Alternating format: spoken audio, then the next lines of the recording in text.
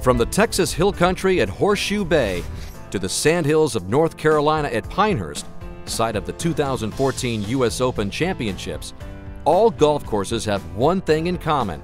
Their playing surface is turf grass. One of the cool things about being on a golf course is the playing surface that you're on is living. Golf course superintendents and turfgrass managers use science and technology in the practice of agronomy to create an ideal environment for golf.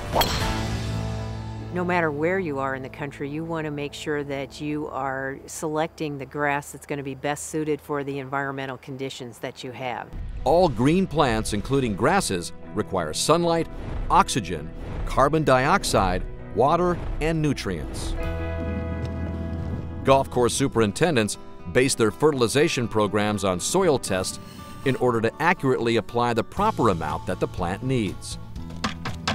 This tool, called a soil profiler, takes a cross-section of a putting green to allow the manager to examine the roots and any potential layering or organic matter buildup in the soil. Each one of those layers changes the way water and nutrients move down through the profile. By employing agronomic principles and maintenance practices, golf courses not only become beautiful places to be, but also venues where championship history is made.